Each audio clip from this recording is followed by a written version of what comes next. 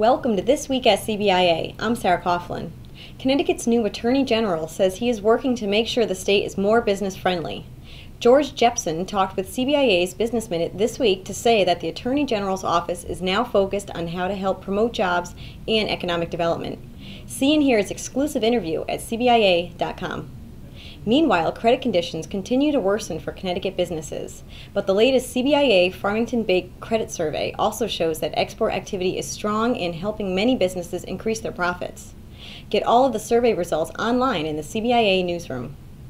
Succeeding in business takes knowing how to solve tough personnel problems and protect your company from legal liability. That's why anyone in management has to know the basics of employment law. Sign up today for CBIA's new seminar, What Every Supervisor Must Know About Employment Law, in Hartford on August 17th. And as always, call us first at 860-244-1900 for all your business needs.